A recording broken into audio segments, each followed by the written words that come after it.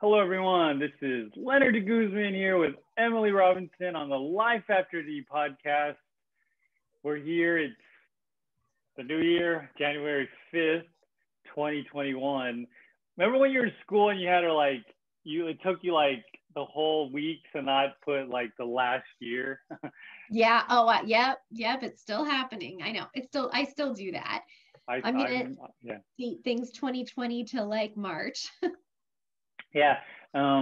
One thing I did the other year was when we were in Hawaii, I booked I booked I messed up the return flight, and it was like for I forget, it was like I forget what year it was, but we were there for the whole month.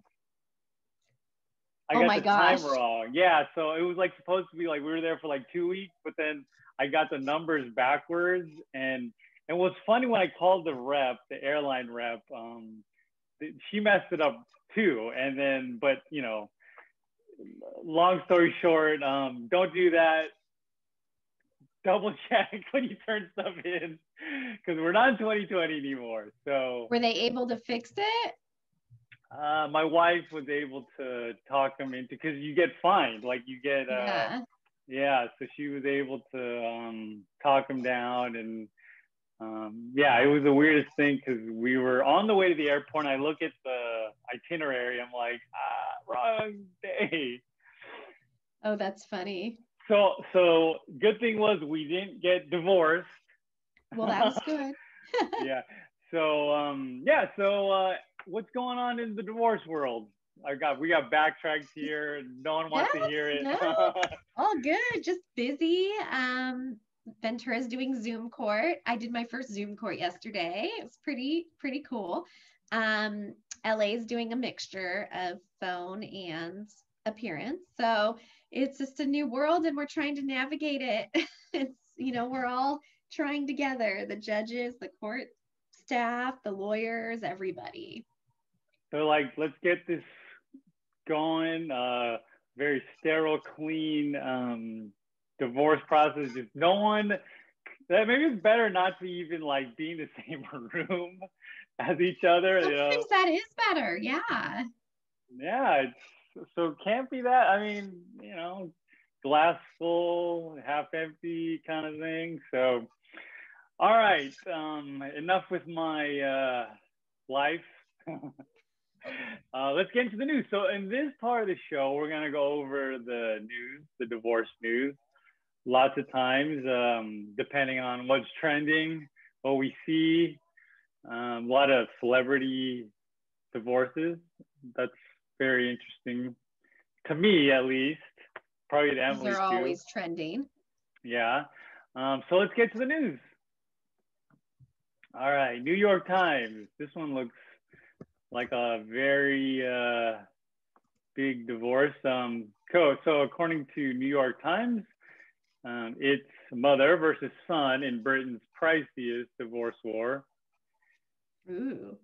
Tatiana Akhmedova is trying to recoup part of a $615 million judgment owed by an ex-husband by suing her elder child, who she says has been shielding his father's assets.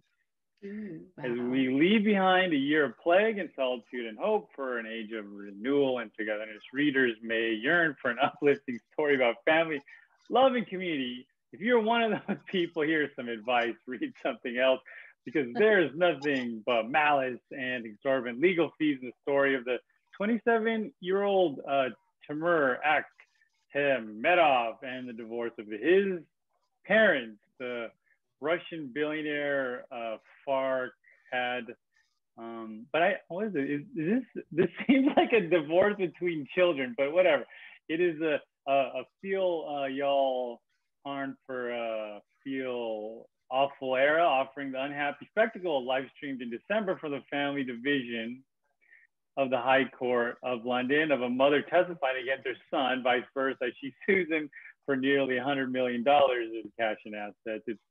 It's just a part of Miss Akhmedova's ongoing efforts to claim a portion of the $615 million divorce settlement, believed to be the largest in Britain's history, awarded to her after a trial in 2016. Her ex-husband refused to hand over a single ruble, and it has kept his money and himself far away from the United Kingdom and the reach of its courts.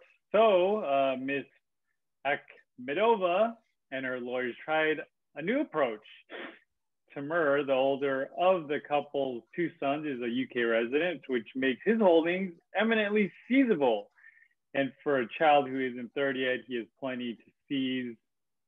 His father showered Timur with unimaginable amounts of money, as Timur's own lawyers put it in a court filing. So these are the assets. This included a 3-bedroom apartment next to Hyde Park, worth about $40 million. Wow. Bought for him when he was in college. He's also the registered keeper of a $460,000 Rolls-Royce SUV, Mercedes, and more. And so he goes, yeah, I told my father what to do. I was the mastermind, he said sarcastically in an interview conducted over Zoom on December 4th before his testimony in the case. No, it's not true. So well, how does this work? People do that. They'll transfer assets to a child or a relative or someone in order to stop their spouse from being able to get part of it. Then it looks like it isn't part of the community estate and they don't have to divide it. I've seen that happen a lot with parents. People transfer assets to their parents to hide them, or they transfer it to friends or other relatives, or it can be adult children. And what happens in California is if you're able to prove that that happened and find the asset, then the court can award you 100% of it. So not only do you get your half, but you may get the whole thing because the other person lied and breached fiduciary duty. Okay, I'm hesitant to go into the Zoe Kravitz divorce, but why not? So Zoe Kravitz. Well, let's go for it. So page6.com, Zoe Kravitz shares cryptic message amid Carl Glusman divorce. Zoe Kravitz appears ready for a fresh start. On Saturday, 32-year-old actress posted a cryptic message to her Instagram story about ridding certain elements of her life. The same day it was revealed she had filed for divorce from husband Carl Glusman. The original post, which was shared Saturday, depicts the universe dumping people, places, and things no longer serve my greatest honor, greatest and highest good into the trash. And then she put, Kravitz added her own comment to the post, writing mood. Reps for Kravitz confirmed Saturday she and Glusman, 32, had split after less than 2 years of marriage. People was first to report the breakup. Kravitz was first linked to Glusman in 2016. 2 years later, she confirmed their engagement in an interview with Rolling Stone. Let's see. So 2 years. Is it more common now to have shorter marriage, like in the last, I don't know, 5 years, or like, is it? I feel like they're like people are getting like especially in the last maybe 2-3 years, like especially with COVID, it's like marriages are getting shorter, or is this just me? Well, I feel like in Hollywood, that's always kind of been a thing where marriages are shorter. I haven't really noticed shorter marriages in the general population. But definitely, I think, in the celebrities, they've frequently been pretty short, or at least the ones you hear about. But I do think with us being a no-fault divorce state in California, people don't necessarily always feel the need to try and make it work because you can get a divorce for any reason. So it didn't used to always be that way. So it's been that way for a long time though. But certainly I think because of that, marriages may be getting shorter over time because there's no penalty to divorcing, and you don't have to have a reason. It can be any reason. Okay, this one is from Yahoo Money. And this says interest in divorce loans jumps during coronavirus pandemic. The coronavirus pandemic hasn't been great for love. It derailed weddings and honeymoons, and some married couples are so eager to split that they're looking to take out loans to fund divorces. The number of inquiries to fund a divorce that Loanry received was up 62% through November 2020 compared with all of 2019, according to the online loan marketplace company. After analyzing search divorce-related queries it received from Google during those periods, the company's data, broken by state, also indicated the largest divorce inquiries increases came from Tennessee, Texas, and Georgia. 2020 was a stressful year, more stressful than most, said Ethan Taub, founder of Loanry. And sadly, we have seen the strain take its toll across the board, including the marital home. The U.S. divorce rate is at a 20-year low, but Taub called today's polarizing political environment and diverging public health opinions amid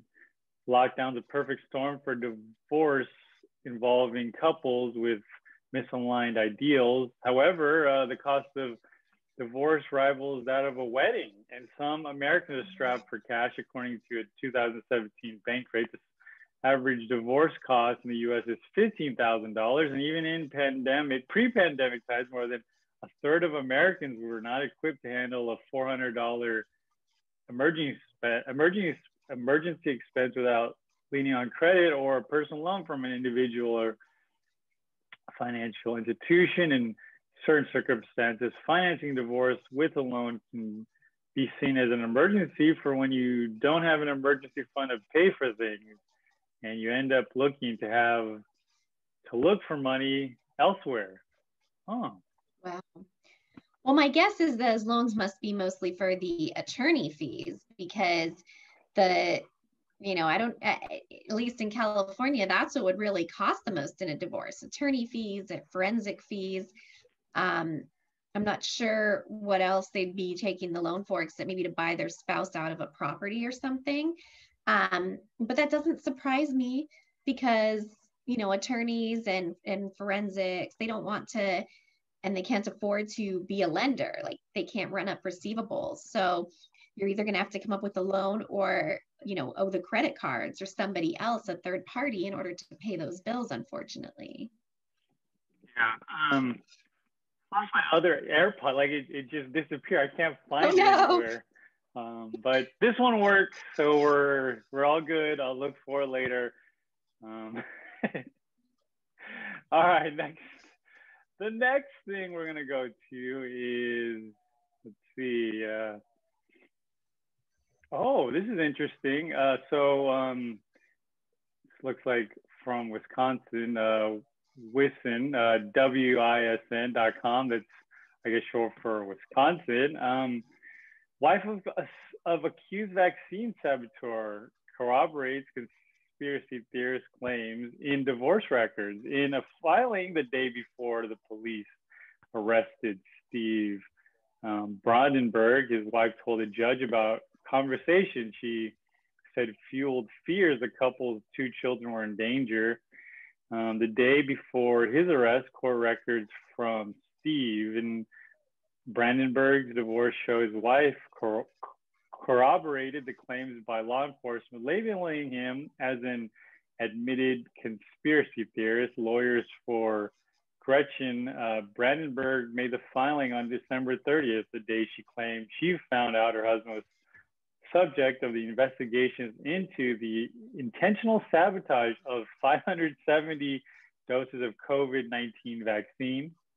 Wow. According to the filing, she told the judge her husband has rental units, which include bulk food and guns being stored. I was so concerned about my safety and the safety of the children that I left town for a period of time. Brandenburg's wife also referenced a conversation with her husband after he picked up their children and dropped off a water purifier, a large bucket of powdered milk, and two 30-day emergency food buckets, according to the filing. He told me that if I didn't understand by now that he is right and the world is crashing down, and the government is planning cyber attacks and plans to shut down the power grid. Try to see what this guy, I think he's a pharmacist, but okay, so he faced a judge Monday after investigators claimed he admitted to intentionally leaving 57 vials, each with about 10 doses of Moderna vaccine outside a refrigerator to spoil. So yeah, I think she's leaving him. That's crazy. Well, I mean, it would be really hard to stay with somebody like that, intentionally committed a crime like that, especially with what we're all going through right now. But you frequently see this when one spouse gets in trouble or arrested. Excuse me. Allergies. Thank you. Excuse me. Bless you. Thank you. The other spouse doesn't typically stick around that long. Especially if they believe the allegations. I mean, sometimes they will stand by their spouse, but if they believe the allegations and the allegations are serious enough, frequently they're not going to stick around, and that's understandable. They don't want to be tied up in that, and they don't want to be considered guilty. And I'm guessing they're probably getting legal advice that, look, if you stay around, it makes you look like you maybe were supportive of this behavior. But if you leave, then it looks like you didn't know about it and you disagreed with it. Yeah, I think she should just bail, especially now, like with the vaccine, that's kind of a sensitive thing. So with that, we're going to go to the posts, online posts that people have in this part of the show. We go over things like, people getting started in the divorce journey, things that have to do with child custody, with splitting assets, things. In this case, I see social media and how that affects divorce. So let's get into it. So this one, looks like it's an infidelity one, is a public divorce. My wife of 23 years divorced me on Facebook because she's drunk and not happy. She lashes out at me and brings the kids in it so they can pick sides. It was a horrible argument tonight, just days before her dad died. She drinks the coke and it's killing her, and she thinks she can keep the fact that she's drunk. I don't even care about it because of her dad. She blows up and says her heart is still with her abusive affair partner, who her brother had arrested for domestic violence. She misses him. I replied, I really do wish you peace and happiness. Alcoholism really does destroy lives and families. I miss the old person. Good luck. Wow. I've seen a lot of divorces over alcoholism and drug use. It makes things very, very, very hard on the other partner or and the kids, if there's kids. It's really a hard thing, and it depends if the person is willing to get help or not. But sometimes even if they're willing to get help, it's really too late for for any like I don't know if the love's gone, but the trust is gone, and it's really too late for anything to fix the relationship. But I've seen times where people reconcile, too, but it can really destroy marriage. I've seen that a lot in my cases. Yeah, since Facebook already spies on my audio, like I get ads when, they might start doing divorces. Like, How? Well, yeah, like that's something when I was a kid, you would have never seen people breaking up by Facebook or, now they break up by Facebook text. Like, I mean, it's crazy. Oh, and they post all this stuff on Facebook that's private that it's like, do you really want the whole world to know that? I guess you did. I guess you did. Okay, let's get to the next post. Divorce.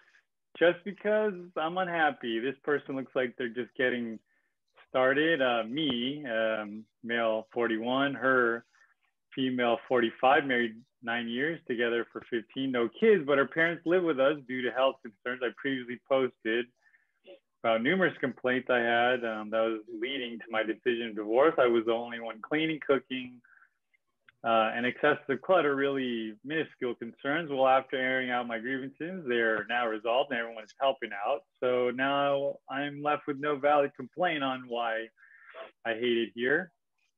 I think it is my desire to have a more simple life with less responsibilities, completely selfish thought and decision that I'm contemplating. I love my wife, but I hate the life we've created. I hate the responsibilities of owning a home too big for our needs. I hate her parents being in our space. I hate caring for someone with dementia and the repetitive conversations. And I miss what it feels like. I miss what I used to feel about my wife, which I've been faking for a few years now. I'm not sure if I've ever been truly happy with her. Is it possible I'm having a midlife crisis? I feel like a jerk leaving someone just because I suddenly want way less with my life, and I'm happy. I can't bring any of this up without her falling apart, and the only person I can confide in is biased on me leaving her. So here I am. Thank you for reading and throwing in your 2 cents. Appreciate it. Oh, that's Anything you could provide. hard.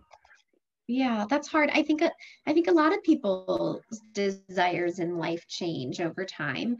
And I think that the fact that the person is asking for advice and feeling some guilt about this, is a good sign, meaning that, he's hesitant to take these steps. So he's not 100% sure that it's right. It could also be a midlife crisis. I definitely think that person needs to talk to a therapist ASAP to really figure out what he wants before he makes some big life-changing decisions. But it is true that people change and want different things, and he needs to have a conversation with his wife about that. And it's interesting to see it from that side, because usually the posts are, my spouse cheated on me, my spouse left me. Now you're seeing the side of the leaver and what goes through their head, and they struggle with things too. And those things need to be addressed because that could help, save some pain for the other person. So hopefully he gets therapy and really figures out what he wants. Okay, that's all the time we have for today. So I wanted to wish everyone a happy New Year and get Emily's New Year's resolution. What do you got for us? My New Year's resolution? Yeah. Well, my personal New Year's resolution is, going to sound silly, but it's to drink more water. I'm terrible at remembering to drink water. And when I do drink my 8 glasses a day, I feel so much better. So that is one of my biggest New Year's resolutions this year. Okay. It also keeps you really healthy. Yeah, that's a good one. Mine is, I was gonna say not eat junk food, but it's like lunchtime now, and I kind of feel like Taco Bell. So, okay. Why are you making me want Taco Bell? Okay, so it's the new year, right? January 5th. I know California passed some new laws, but are there any new policies that as far as divorce goes, that we should be aware of? Nothing specific that significantly changes things, except that one big thing that makes me so happy, if you, if a case isn't brand new, if you've already appeared in it and filed something and you have a lawyer, things can be served by email. That is a new thing. And I know that sounds silly, but it's so nice that I can just serve things by email now. So great. But nothing else pops out to mind. But usually we go over all the new laws in January in all my study groups and read any cases that really were significant for 2020. So I'm sure in a future post, I will have more to share. Yeah, so if you think of anything, you're gonna have to tune in. So thanks everyone. Thanks for all the viewers listening. People, whatever. Or viewers. Watching. Yeah, okay. So yeah, so thanks for joining us on the Life After D podcast. We'll see you next week. All right. Bye.